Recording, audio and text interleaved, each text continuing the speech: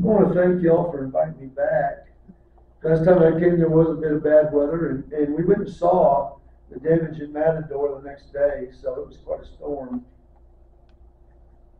My wife and I went down with the elder and his wife, and we got an eyeful of what a first-hand one tornado can do. So we were able to help that church. I know many others did as well. So I appreciate the opportunity to come back and speak. And when I heard it was going to rain tonight, I'm like, here we go again. So I hope nothing will come of that. So if you will, turn to Mark chapter 10. Mark chapter 10, we'll be there in just a minute. Mark chapter 10. I do want to say, I'm going to have to warn the church in Memphis about Neil coming next week because he's saying words like dulcet, which I have no idea what that means. They're used to me, and I'm pretty a low vocabulary, and so I don't have any idea what that word means. You're going to have to inform me afterwards what that means, Neil. I have no idea. I forgot. I just heard it. I just used it because you make it sound important. So, Neil speaking in tongues. He can't interpret it. Let's go ahead and just pray. Holy Father, we thank you for this day. We thank you for this time to search your word, to look at it closely. And I pray, Lord, that you will enlighten us, you'll encourage us, you'll lift us up. And I pray that as we hear your word, we will look at it in depth tonight, and we will understand what it says. We will take it to heart, and we'll put it into effect. Because we know, Lord, that when we put your word into effect, great things happen. Because we truly try to live like you lived on this earth. So I pray, Lord, that we will be enlightened tonight to be able to do just that. We do pray, Lord, for the weather. We pray that there will be no issues tonight. And we do thank you for the rain that you brought us recently. We know that we all desperately need it this time of year. We pray this in Jesus' name. Amen. About 6 years ago, we started a Spanish work over in Memphis, and one of the things we did to kick that off is we invited Sunset School of Preaching in Lubbock to bring some Spanish speakers to help us. Memphis is probably about 50 to 60% Hispanic. And a lot of them don't speak English or very much English, and so we had students come up to help us because many of the people we talked to, we really couldn't have much of a conversation with. When we did that, one of the students that came to help us was a young lady who was from a little country called Togo, Africa. And she is French, and it's a French protectorate. And she was wanting to learn Spanish because she thought she might do something like that in the mission field. But anyway, she went back to Togo, but she came up to Memphis many times, and we got to know her pretty well. Anyhow, even though she was born in Togo, which is in East Africa, she was educated in France. And she was very well educated, and that's where she was converted. And while she was converted in France, missionaries from France converted her brother and his wife in Togo. And so she came to America to come to Sunset, to go to school, and her brother went to Ghana to go to school at a World Bible School so he could become a preacher, an evangelist. Now, Salam is the main evangelist in the area of Togo where they work, but they both went back there, and she works with him. He does all the preaching and the teaching, but she works with the women and with the children doing various things, and they're a pretty good team. They could be living in France. It's a lot easier to live in France. You can have a much better paying jobs, a much easier lifestyle, much easier health care, or good health care, and all the comforts of a first world country. But instead they live in Togo, which is a third world country. They chose to stay in a country that is very poor conditions. A country that has very poor health care, has lots of malaria, things like that, very difficult situation to work, but the work they're in has been very successful. They baptize a lot of people every year. They have started 5 congregations and are working on number 6 right now. Enyo works, like I said, with the children and the women. There's a lot of work in that area that needs to be done.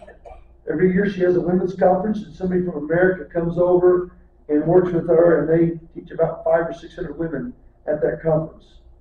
She also makes sure the kids get vaccinated, that they get school supplies, obviously that they know about God, and helps do women's classes in all those 5 congregations. She does lots of counseling and help with her brother in this work. And not very long ago, they were in an accident, a car accident. And Salam broke his leg, his femur. And so he was out of commission for a bit, and he had a huge cast. But as soon as they cleared him to preach, he wanted to go preach. Well, that part of Africa is not very easy to get around. And so there's a video of them in a canoe.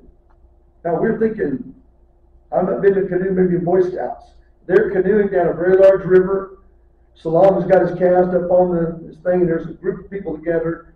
And when they get there, I was watching the video, and somebody is carrying Salam up the slope to go to the church where he's going to preach. Guess who was carrying him? His sister Enya. And so Enya, that really amazed me, her undying spirit. Enya has had malaria 3 times in the last 4 years. Been very sick. Cannot get medicine there. We have actually sent medicine from the U.S. to her with some people from Lubbock to make sure she got what she needed. And then we had to pay to get through customs, which was more expensive than the medicine, so that she could get what she needed. But I want you to know that even though it's a very difficult situation for them, and even though she's been sick, and the doctors told her she needed to go back to France, she will not. She said, I'm going to stay and work with my people so they can hear the gospel. I'm going to work with my brother until the Lord takes me from this earth, which in her case may be an early grave because of all the sickness that she has had. Not only that, a few years ago, one of her sisters had so many children, and she was very close to one nephew, Enya was, named Ephraim, that they gave their child to her to raise. She's single, never been married. She's about 40 years old. And so she took on this child, and she is raising him by herself in a very difficult situation. Instead of taking the easy path, they have chosen a hard path. A path of service, a path of suffering, and a path of sacrifice. I admire them greatly. And they both will have a big impact on the kingdom, not just now, but in the future, because they chose to serve instead of be served. Love does not ask what it can get, but it asks what it can give. And that's what real love looks like. So tonight, I want to talk about what real love looks like. And we want to talk about Jesus and some of the things that he did. So we're going to talk in the book of Mark about what it means to suffer and to serve and to sacrifice. So I want to give you a bit of context. And so to do that, we want to read Mark 10, 32 to 34. It says, now they were on the road going up to Jerusalem, and Jesus was going before them, and they were amazed. And as they followed, they were afraid. Then he took the 12 aside again and began to tell them the things that would happen to him. Behold, we're going up to Jerusalem, and the Son of Man will be betrayed to the chief priests, and to the scribes, and they will condemn him to death and deliver him to the Gentiles. And they will mock him and scourge him and spit on him and kill him, and the 3rd day he will rise again. I want to give you a bit of context here in this situation. Jesus is going with his disciples up to Jerusalem. He's going to die. He knows what he's going for. He knows what the purpose is. And it says that the disciples are amazed and they're afraid. And that's kind of an interesting thing. How can you be amazed and afraid at the same time? But I don't have any doubt that it's because Jesus is intense in this moment. He is intense and he is intent about what is going to happen. And so it says they were walking behind him. They're following him. They're not walking with him. They're following him at this point. I think his intensity, his purpose is on him, and they can feel that weight.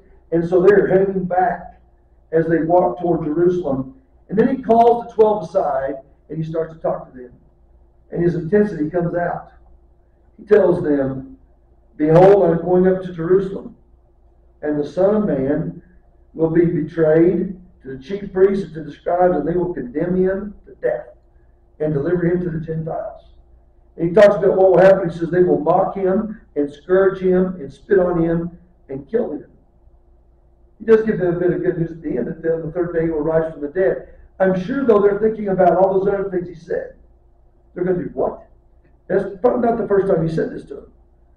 But when Peter says that to him in Matthew, he tells the disciples, Peter's going, I don't think so. He starts to rebuke Jesus. No, that's not what's going to happen. He says, get behind me, Satan. You have in mind the things of men, not the things of God. And so he is very intense right now. He's telling them what is happening. He tells them what's going to go on. And right after this, something is going to happen that we're going to talk about in depth tonight.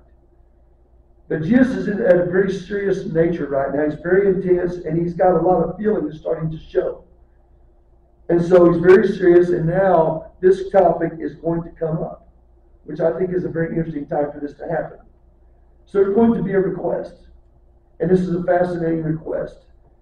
It says in verse 35, Then James and John, the sons of Zebedee, came to him saying, Teacher, we want you to do for us whatever we ask. Now, I have never been to somebody ever in my life and said, I want you to do whatever I ask. Never. I wouldn't do that with my parents. Because they would go, I don't think so. I mean, have you ever been up to somebody and said, I want you to do whatever I ask? That's just not going to happen. And so this is a very bold ask. Let me tell you a little bit about this. If you do a little research, you'll find out that James and John are actually first cousins of Jesus. Their mother is Jesus' aunt. Now, if you read over Matthew, you find out that their mother is also in on this request. So I think they're putting a little family weight on him. The aunt comes, the cousins come, and they're saying, hey, we want you to do whatever we ask. They're not just his disciples, they're blood kin. And so they're thinking they can put a little pressure on him. So it's interesting that what Jesus says to them when they ask. And he said to them, what do you want me to do for you? So he's going to bring this down to where it needs to be. He's like, this is a ridiculous ask. What do you really want? Is what he's saying. What do you really want from me? There's something going on. What do you want? So he says, be more specific. And this is what they ask. They said to him, grant us that we may sit one on your right hand and the other on your left in your glory. So we think that do whatever we want is a big ask. Now they're saying, hey, we want to be on the right and left when you come into power. When you come into your glory, we want to be the top dogs. We want to be at the top with you on your right and your left. This is not a small ask. They're talking about being above not just all the other disciples, the other apostles. They're talking about being on the right and left. What about Moses? What about Elijah? What about all the great prophets that have come before? Jesus even said to them that John the Baptizer was greater than all the prophets before him. And they want to be on the right and the left. So they're asking a big thing when they ask this. But Jesus said to them, you do not know what you ask. And that's funny, isn't it? You don't know what you're asking. You ever had somebody tell you that? You ask them something, you don't know what you're asking. This is going to be trouble. This is going to be a problem. You don't know what you're asking. He says, are you able to drink the cup that I drink and be baptized with the baptism that I am baptized with? Now, before I get to their answer, I want to talk a little about this whole idea of what they're asking. What they're asking is to be the two most important individuals in the Messianic kingdom that's coming. They want power, glory, authority, prestige, importance, and position. That is not what Jesus is going to talk to them about in this context. But that's what they want.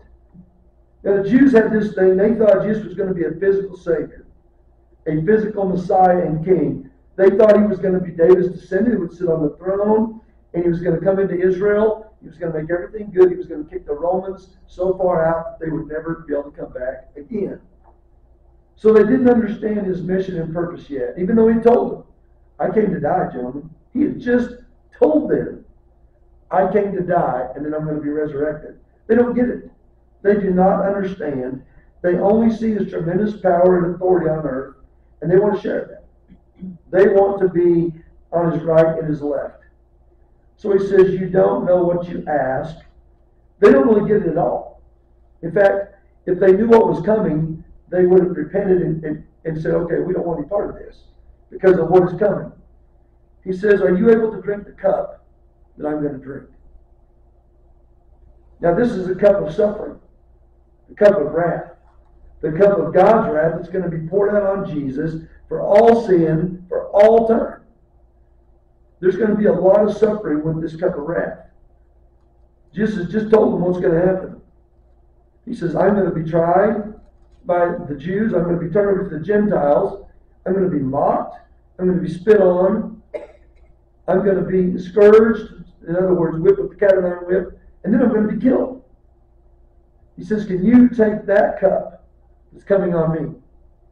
And not only that, the cup he's talking about is going to be the cup of wrath that God pours on him. And Jesus himself is going to suffer immensely because he's going to have all the sin of the world put on him. So there's going to be a tremendous amount of suffering that goes with this. And he says, can you drink that cup? They have no idea what they're talking about.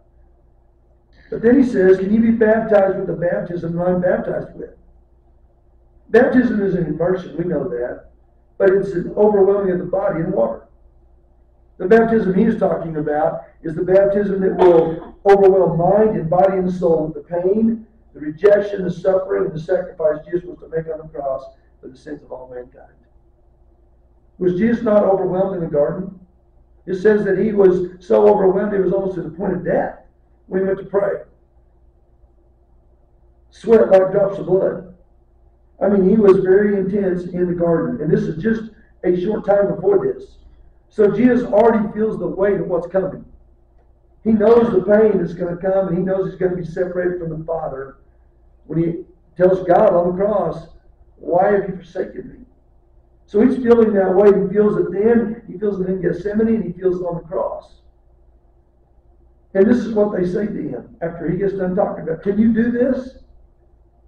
They don't understand what's coming. He does. They said, we're able. We're able. Go for it, Jesus. We are able to take whatever you bring on us. I'm thinking, because we can look from hindsight and go, man, they just have no idea what's coming to them. But I believe they're very sincere. I don't doubt this apostle's sincerity. They know what he's predicted. They heard him. They just heard him say that. I don't know if they think it's really going to happen. I don't know if they understand what it all means for them. But I know that they can feel the pressure he's under. I know they can feel his intensity. But they completely say, yes, we are able to do this.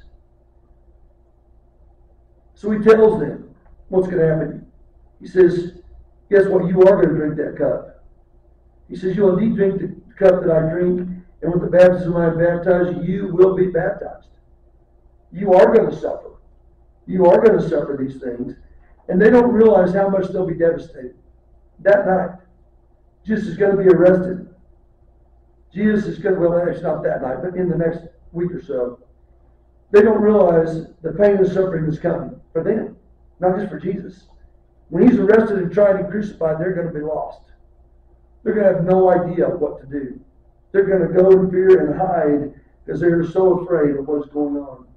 And even after he's resurrected and he comes in power and he gives them the gift of the Holy Spirit, when they go to preach, what happens to them? Did anybody love them? Did anybody treat them kindly? Absolutely not. They would face severe persecution. They would be rejected by many of the Jews. They would face imprisonment, beatings, and much suffering. In Acts 12, 1 and 2, we know that James was killed. He was going to be beheaded by one of the Herods. And John is going to be exiled to the island of Patmos. And a lot of people kind of get the idea, well, he lived in a cave on the island of Patmos, and he, wrote his visions of what happened at Revelation. But the traditions say that he died in the mines of the Isle of Patmos. So there's going to be intense suffering for John as well. Now, they don't know this yet. They don't understand this yet, but Jesus does. He knows what they're going to face. He knows what he's going to face. But then he tells them this. He says, but the sin on my right hand and on my left hand is not mine to give, but it's for those for whom it is prepared. He's telling them, guess what? I don't even have the power to give that. See, God the Father is going to decide who's going to be on the right and the left. And he already has somebody that's prepared for him. And you're not it. You're not going to sit in those positions of power. But guess what? You are going to suffer like I've suffered. He tells them that that's what's going to happen. And they won't get that until later. After he dies and is crucified and is resurrected, and they receive the gift of the Holy Spirit and start to understand everything he said, I think it probably comes home to them what's going to happen in the future. There's going to be suffering for them. There's going to be sacrifice. So they leaned on him with a little bit of family love, and they did not get what they wanted. They wanted power and authority and prestige. They didn't get any of that. But they will get the cup, and they will get the baptism that he had to deal with. So then something interesting happens. And when the 10 heard it, they began to be greatly displeased with James and John. Now, a lot of versions will say they became indignant. Now, think about this. Here's the 12. They hear James and John are over there talking to Jesus, saying, hey, we want to be number 1 and 2. We want to be above all these guys. Now, who really was probably number 1, at least among the apostles? We think Peter was. Peter was kind of the one that was always going forward, always seemed to be doing things. And so we kind of think of Peter in those lines. I don't know if that's what it was, but they get mad. They don't like this. They get frustrated. They're irritated. Now, why were they irritated? Maybe because James and John beat them to the punch. Could be. It could be that they felt like James and John were using their family connection to push Jesus into something. It could be they were afraid that James and John would get the request that they asked, that they would be put over everybody. Could be that they're just don't like the idea of James and John being put ahead of them. I don't know. But they're mad. They don't like this. But Jesus is not going to reprimand the 10. He's going to reprimand all 12. He's going to tell them some things right here that are important. But Jesus called them to himself, and he said to them, you know that those who are considered rulers over the Gentiles lord it over them, and their great ones exercise authority over them. Yet it shall not be so among you. But whoever desires to become great among you shall be your servant. And whoever of you desires to be first shall be the slave of all. For even the Son of Man did not come to be served, but to serve and to give his life as a ransom for many. So now, after all that's been said, all that's been done so far, now Jesus is going to basically put them in their place. He's going to tell all 12 of them, you have the wrong attitude. You have the wrong mindset. You have missed totally what my purpose and my mission is. You have not been listening to what I want you to understand. So he's going to tell them what it means to be a leader. Right here. He says, guess what? If you want to be a leader, you're going to have to be a suffering servant. He says all these things right after he's basically washed their feet. You look over John. Because this idea comes up after he washed their feet. And so he served them. He showed them what service was when he washed their feet, didn't he? He said, I who am your master and your teacher have washed your feet. This is a job for a servant, for a slave.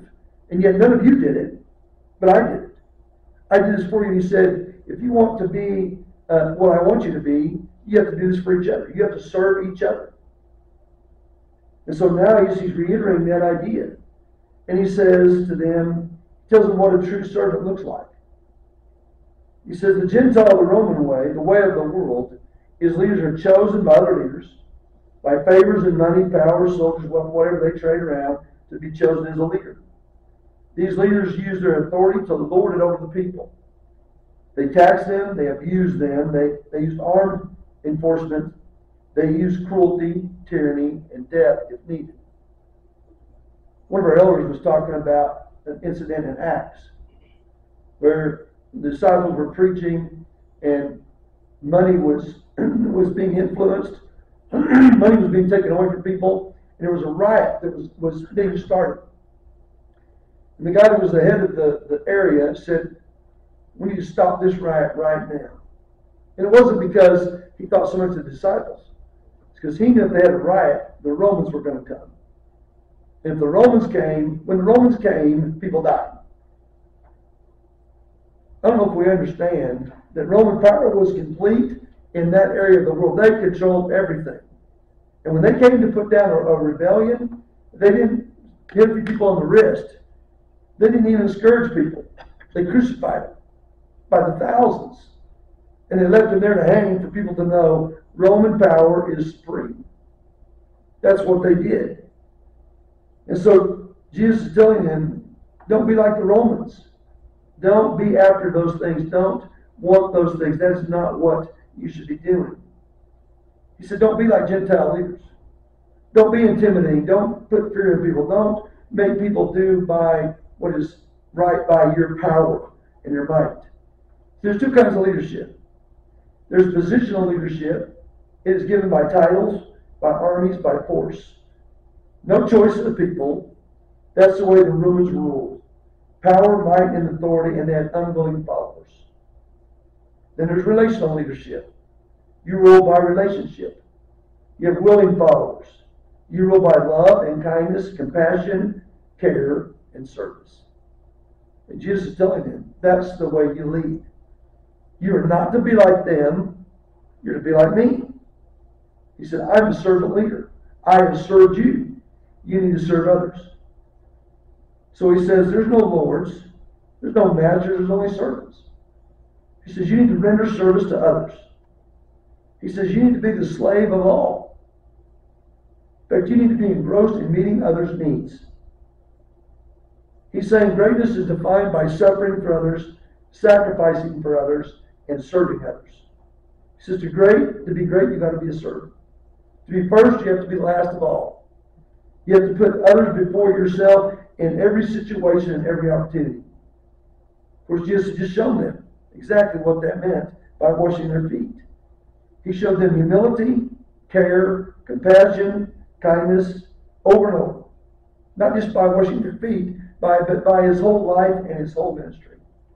And he was shown on the cross as well, in the greatest example of all. So the Son of Man, who actually is the one that would sit on the throne, would not physically sit on the throne at that time. He was the Christ. He was the Son of God. He was the chosen one. But he didn't come to rule. He came to serve. In fact, he says, I came to serve and to give my life as a ransom for many. So Jesus will give up everything to serve them and us. So they don't totally get his example right then, but they're starting to get the idea of what he's talking about. And after he dies, is resurrected, and the Holy Spirit comes, they start to understand what it means to be a servant. Because they start to do the same things he did. In Acts 4:12 and following, it says that they tell the people that, Jesus is the only way to heaven, basically is what they tell them. But something right after that's very interesting. It says that they took notice of the disciples. It said they could tell they'd been with Jesus. Folks, we need to be a people that people know who we are, because we've been with Jesus. And we know what we've not physically been with him. But we understand what he was like, we understand what he was about, and we understand the kind of life that he lived, and the kind of life that we should live as well. See, Jesus was the ultimate servant. He gave his life as a ransom for me and for you and for everyone who would come to faith in all the ages. He paid the ultimate price to free all the captives from sin and from death. Their bondage has ended, and we need to understand our bondage has ended because of Jesus. Jesus' death and resurrection has set us all free. One of the songs I love, and there's many, that there is power, wonder-working power in the blood of the Lamb. There is power, wonder-working power in the precious blood of the Lamb. And that deserves an amen. So our challenge is this. If we're to be suffering servants, we have to understand that it takes sacrifice and service to others. Aniel and Salam, brother and sister team, they served their brothers and sisters in Africa, and they did very well. They understand. We need to be like Jesus, the way he served his disciples and the way he serves us. It comes down to this, though. This is my last thought for the evening. It comes down to basic theology. Pilate had a chance to free Jesus.